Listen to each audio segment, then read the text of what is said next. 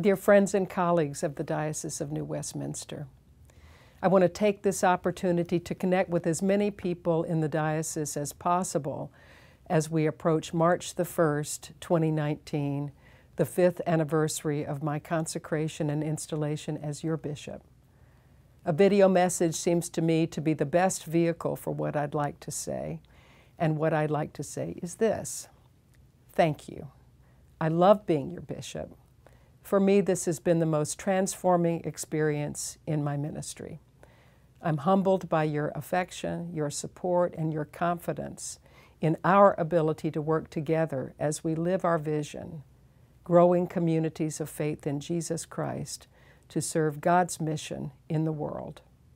It seems it was only a short time ago that many of us gathered in Vancouver on a damp Saturday, St. David's Day in 2014. To begin this chapter in our history together. It was a day that saw the presence of the Holy Spirit in many, many different manifestations. The territorial acknowledgement and welcome prior to the Eucharist at the Vancouver Convention Center by Indigenous leader Deborah Sparrow of the Musqueam First Nation. The Nishka dancers leading the procession from the Convention Center on Burrard Street to Christ Church Cathedral. The glorious music of the diocesan choristers and musicians, the beauty and pageantry of the processions and those gorgeous banners by Thomas Roach, the thousands of daffodils beautifully arranged by Belinda Kishimoto and her team, the presence of more than a dozen bishops, including our primate, the Most Reverend Fred Hiltz, Archbishop John Privet, and Bishop Greg Rickel of the Diocese of Olympia, who offered that amazing homily and assisted me in vesting following my ordination. And then, of course, the Eucharist, the focal point of our spiritual lives together.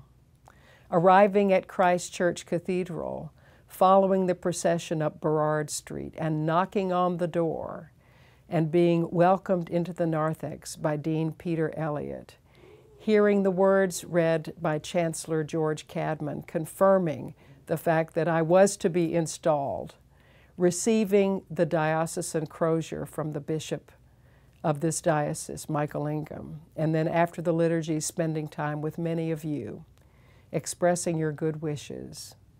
These are memories that will remain with me for the rest of my life. And as wonderful as our beginning was, and it was wonderful, it's our present that delights me more and more every day as we continue to focus on our diocesan priorities together. So I want to review those priorities. First priority, our grounding in a relational God who enables us to foster relationships with one another in all we do in diocesan, parish, and community circles. Second, focusing our diocesan energy and resources on parish development, in that we believe that it's through local Anglican congregations, big and small, that Christ is present to us and to the world in a unique and valuable way.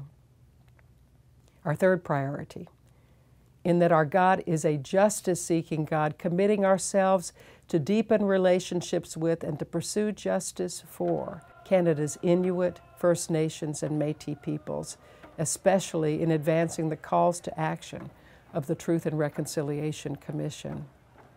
Fourth, focusing on increasing the diversity of the leadership in our diocese and strengthening the ability of our parishes to engage the diversity of the people already in our parishes, in our neighborhoods, and in our region.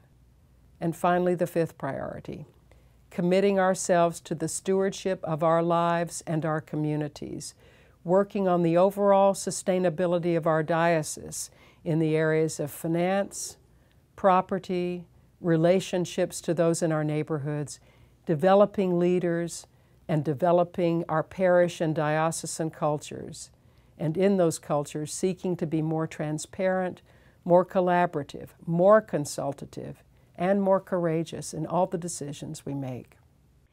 All of these priorities are ministry in progress. With God's help, the combined effort that we make to maintain the focus on these priorities will have a lasting effect long after I cease to be your bishop. So we still have 2 years together, and I want to reassure you that during that time I will remain energized, committed, and hopeful as we continue to move forward in our ministry together. I love you all and continue to feel honored to serve as your bishop.